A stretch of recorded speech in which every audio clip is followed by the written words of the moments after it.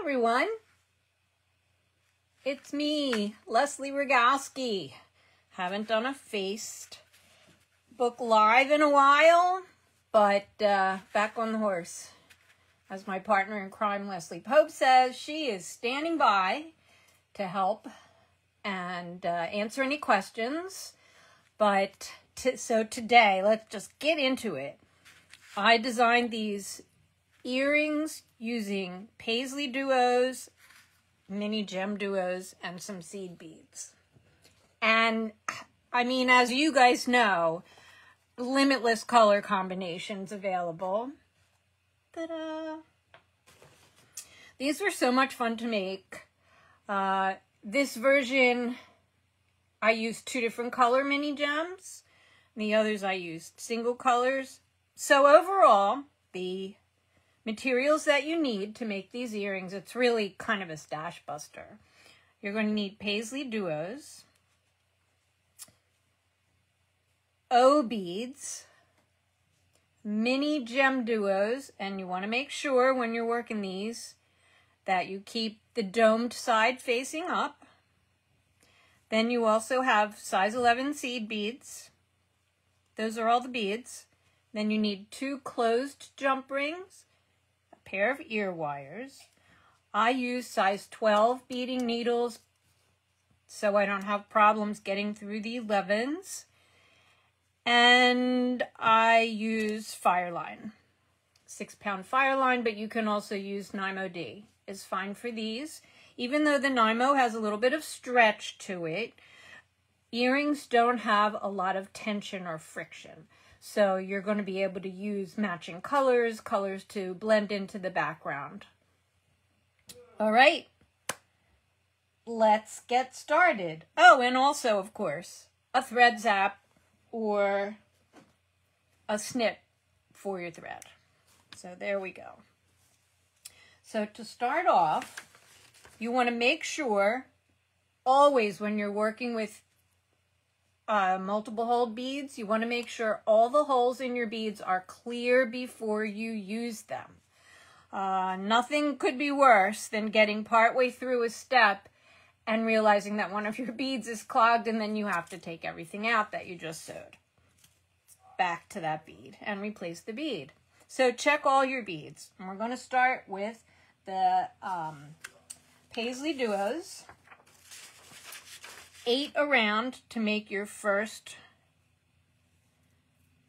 Whoops, did I lose one? Nope, that's an extra one.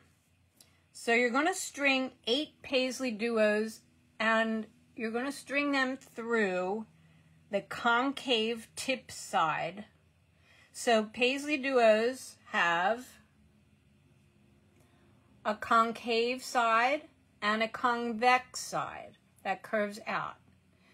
You have a tip side and a wide end side. So the instructions in the tutorial will tell you to string through the concave or convex side of the tip end or the wide end. And there's a diagram in the tutorial to help you. So you're going to sew through your 8 Paisley duos. You're going to sew through it again, which I'm going to skip for the purposes of this demo. And then you're going to tie them into a ring. Leave enough tail just to weave in. Don't get it caught. Make sure the knot is between your Paisley duos. And there's your starting blossom. So I'm just going to double knot this since I'm not sewing through it again. I don't want my little sample to come off. And I am just going to clip my little tail to be out of the way for now. Right? So there you go. Now, going in the same direction, which is through the tip concave part first, you're going to sew away from the knot. You don't ever want to start a step up or another round directly from the knot. It will put too much pressure on the knot. So you're going to sew through the Paisley duo. You can sew through 1 or 2 Paisley duos from the concave side, and you're going to come out on the tip convex side. And I have you do this because we're going to hide the thread to step up and sew through the outer holes of the Paisley duo for this next step. And I want the thread to lie along the curve of the convex side. It hides it better. So it's coming from the knot through 1 or 2 Paisley duos and then up, and you're going to reverse direction and sew through the outer, the convex wide side of a Paisley duo in order to be ready to start your next round. So now we're going to start with, we're going to want to make a piece that looks like this. And we're going to have mini gem duos, O beads, and seed beads sitting in between the Paisley duos. So first I'm going to pick up a gem duo, and I'm going to pick it up face up from the left hole because I'm sewing this way. So I'm going to pull that down. Now I'm going to pick up an 11, an O, an 11, an O, and an 11. I have a lot of static on my mat today. 11, an O, an 11, an O, and an 11. So you have 3 11s spaced apart with the 2 O's. Now you're going to sew back in through the other hole of that gem duo. Get in there. Like this.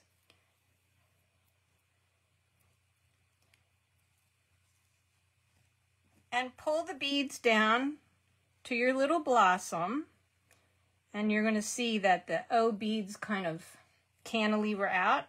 You're going to go sew through the next Paisley duo through the wide convex end,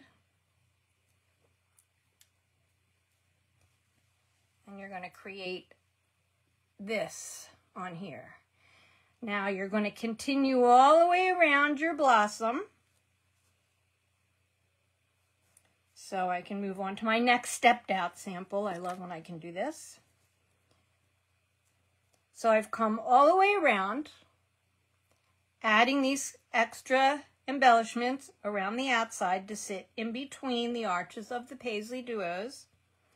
And I'm going to exit through the last Paisley duo, up through the gem duo and 111 in the next one. Can you see I'm not going through the O bead here, just the gem duo and the 11. Now for the next round, we're going to add another round of the mini gem duos between the ones that we just added. And these are going to sit sort of above each of the arch of the Paisley duos. So in this case, for this round, we're going to reverse direction. So I'm going to pick up a gem duo, make sure it's facing up, and this time I'm going to go through what for me is the right side hole, and I'm going to pick up 3 11s. 1, 2, 3. I'm going to sew into the open hole of the gem duo that I just strung and pull the beads down to the blossom.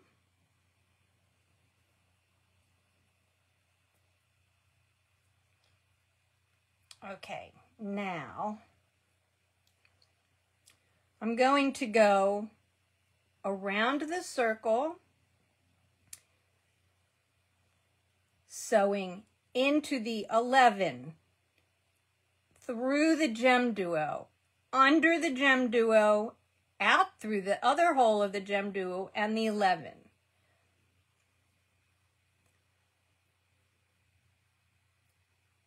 So through the 11, through the gem duo, and now you can see how that's in place right there.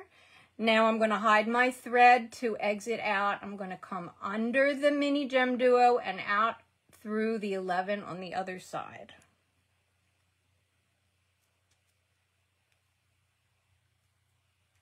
Now you don't want to pull too tight here because you are going to have to maneuver your needle in between beads as you go around. So let me do that again for you. I'm going to pick up a mini gem duo from the right hand hole, the side hole, 3 11s, 3 seed beads. Then I'm going to go back in the other mini gem duo hole,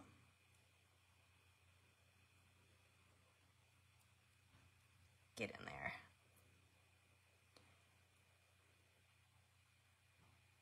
through the 11 and the gem duo next to it, working your way around.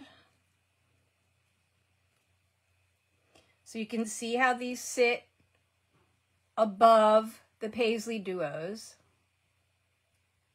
And you're going to do that all the way around so that it looks like this.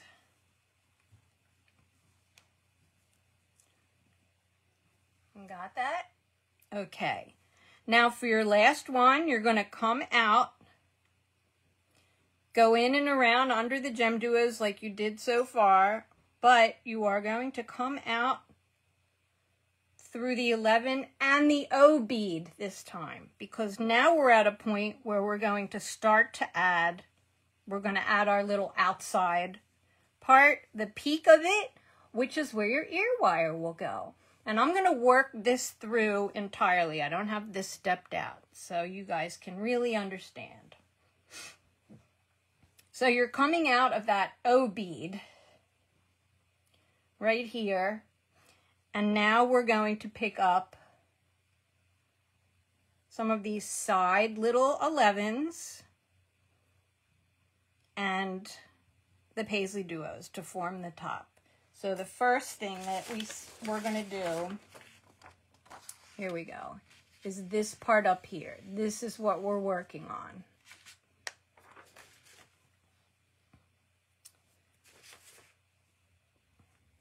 So let's see. I'm coming out the O bead now. I'm going to pick up, we have 2 Paisley duos, and you want to make sure that they're back-to-back convex sides like this. It kind of forms a little sprout that comes out. We're going to sew through both of those from the concave side, tip, and then the convex side tip.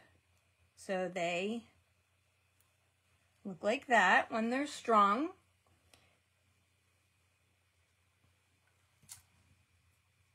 And in through the O bead on the other side. Okay, so now we have this. And we're going to go all the way around like we hid the thread under the gem duo as we worked our way around. We're going to do that again. And it's really quite nice how much the thread is hidden this way. So you're going to go through that 11 that's underneath, through the gem duo. You can see why you need to check all those holes. Out through the other hole of the gem duo and the 11 and the O bead again. So you're kind of working your way around like this, adding beads as you are instructed. So now you have the 2 Paisley duos attached. And we're going to come out of the O bead and continue through the first 2 of the 3 seed beads that are on top of this mini gem duo off to the side.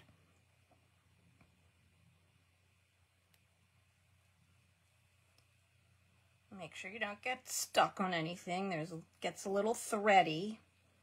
All right, now we're going to build the little side of seed beads coming out from here. Whoops. And come through, step up and come through the outer hole and start to add our finding attachment. So I'm going to pick up 2 more seed beads and sew in the concave wide end side. So you have this little part here. Then we're going to put a gem duo in between, in that little sprout. You're going to make sure that it's face up, that the domed side is face up, and you're going to go through what would be the hole, the bottom hole. It fits in like this.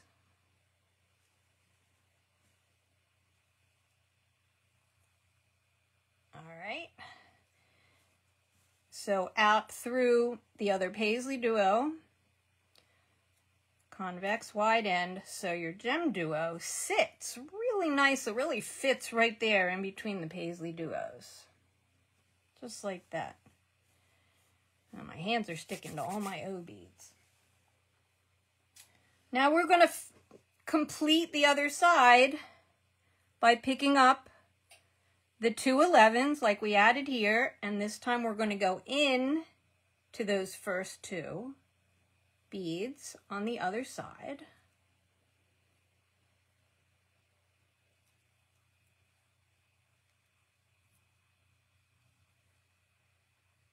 So you have those 2 beads.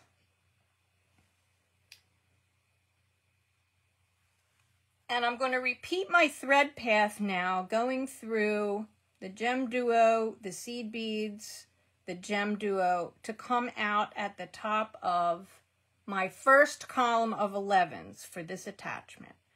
So you go into the O bead and the 11, and you're just going to circle around, repeating that existing thread path.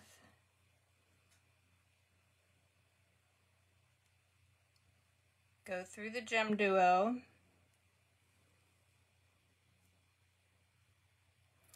So you can see how my piece has a little bit of floppiness to it. That lets me get my needle in between the beads. Gives it a little folding room, like this. Up through the other side, the seed, the O. Whoops, just stuck myself. I'm always trying to do more than 1 bead at a time, and sometimes you really need to take your time to get it through where you have to. You don't want to break any beads. Okay. Up through the O bead. This is just repeating the path that we just did before, a step or 2 behind. All right, and now we're going to go through the first 2 of the 11s that are over this gem duo here and up through the 2 new ones. The idea is that we want to come out at the gem duo at the top so we can attach the jump ring, the closed ring for the ear finding. So I'm going to go out through these 2.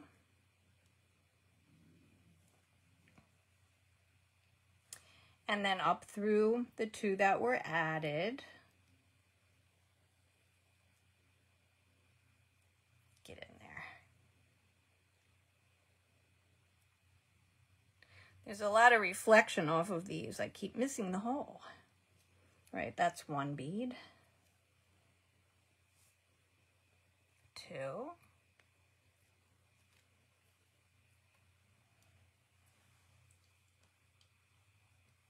Now we're going to go through the Paisley Duo and the Gem Duo. And we're going to start to add beads to frame the Gem Duo. Okay.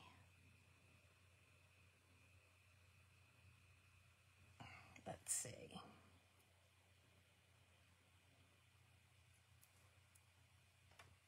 All right. And I'm coming back around. Whoops, I have to add my beads. Sorry. Forgot to pick them up. Here we go. So 3 little 11s frame the sides of the Gem Duo. So you're going to do this. And you're going to do it to the other side. Pick up your 3. And go through the inner Paisley, inner Gem Duo hole.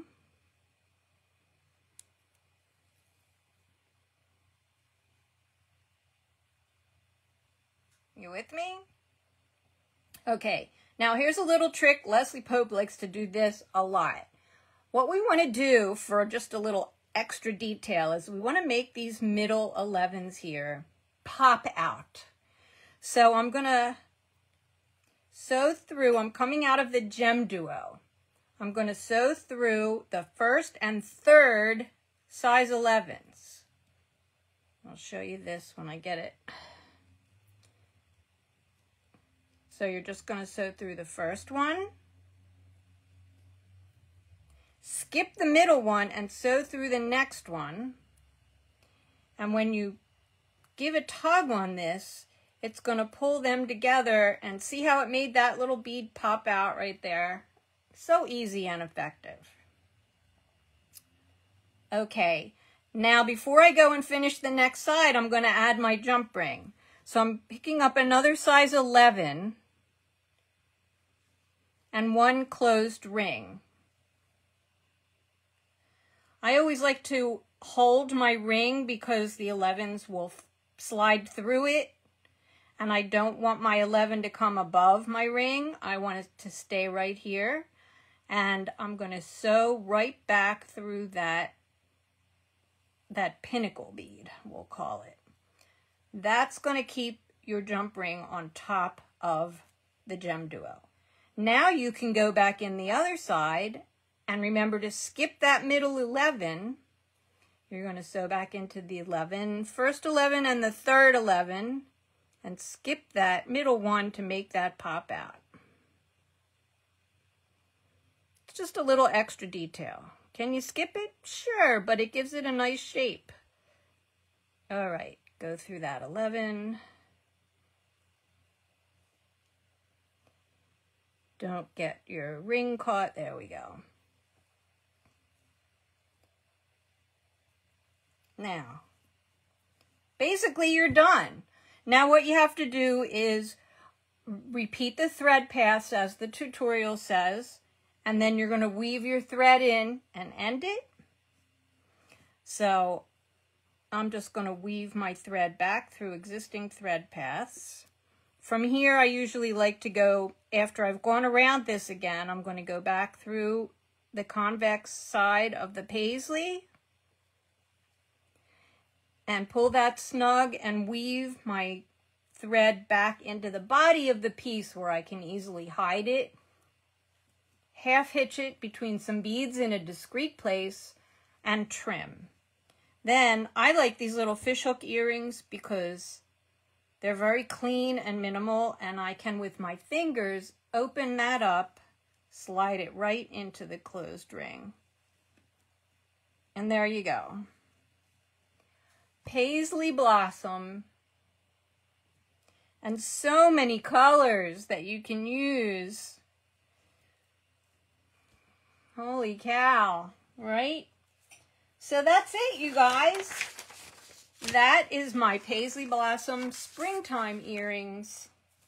Remember that you can find Paisley duos, mini gem duos, size 11s, everything, along with other quality Beadsmith beads, tools, and supplies at your favorite bead reseller.